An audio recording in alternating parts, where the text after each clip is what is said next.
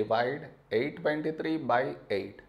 To do this division, we should frame it in this way.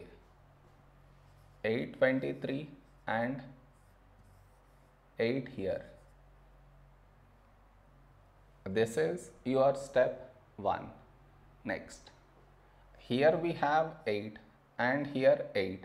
When do we get 8 in 8 table? 8 ones 8. Now we should subtract. We get 0. After this, bring down the beside number 2 down. Now here we have 2 and here 8.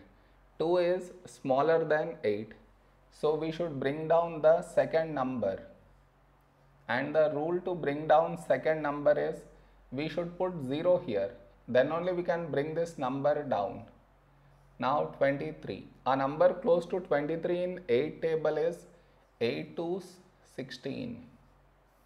Now we should subtract. We get 7. No more numbers to bring it down. So we stop here. This is our remainder and this is our quotient.